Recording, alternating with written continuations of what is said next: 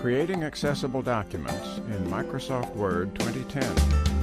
How to make accessible tables. The good tables and the bad. Tables can be great for presenting data, but we need to avoid using tables simply to format other content. With earlier word processors, it was common to create entire document layouts with tables. But now we know that using tables for layout, for example, just to line things up neatly, makes it nearly impossible for people who use assistive technologies to access our information. With the techniques described in our other Office 2010 modules, such as applying structure by using styles and using features like the Columns tool, we format our documents nicely and make them accessible to everyone, including people with disabilities. To create accessible tables for the presentation of data, we need to keep them simple and follow a few simple procedures. Setting the table. Let's say you have some data to present and decide to use a table. Where do you begin? Before you insert your table, it's a good idea to know how many columns and rows you need. Remember to allow a row for the column headers. The width of your columns should also be given some consideration, so that the table does not exceed the width of the page. For some tables, you may need to change the page orientation to landscape to give yourself more room horizontally. Mind your table manners. Here's what you should do when making your accessible table. Create your table with the Insert Table tool in the Productivity or Accessibility ribbon.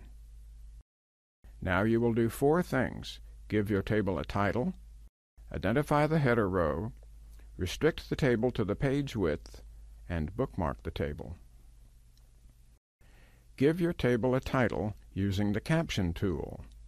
Make sure the label field indicates that this is a caption for a table. Identify the header row. Here's how. First, select the top row of your table, right-click, and choose Table Properties. Next, select the Row tab. Finally, check the box labeled Repeat as Header Row at the top of each page. Restrict the table to your page width. To do this, select the entire table, right-click, and choose Table Properties. Then select the Row tab. Finally, uncheck the box labeled Allow Rows to Break Across Pages. Be sure there are no marks inside the box. Insert a bookmark in the first cell of the table. Place your cursor inside the first cell, A1. Then, from the Productivity or Accessibility tab, click Bookmark. Enter a bookmark name, beginning with title, and then some brief descriptive text. However, there can be no spaces. Underscores and hyphens are okay. An example is Title, Salaries, 2012. And now for what you should not do.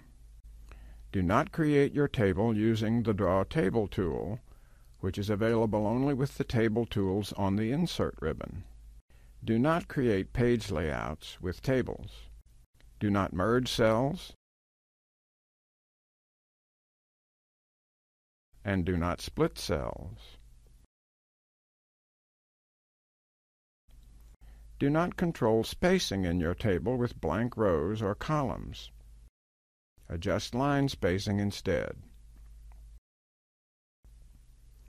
Using Word's Accessibility Checker. The Accessibility Checker in Word 2010 will check your tables if your document was created using Word 2010. If your document was created with a different version of Word, refer to the module Using the Accessibility Checker for instructions on converting your document to Word 2010 format. Leftovers. Remember, you can save or print the transcript from this module for future reference. More information can be found at Microsoft.com. This concludes our module on how to make accessible tables.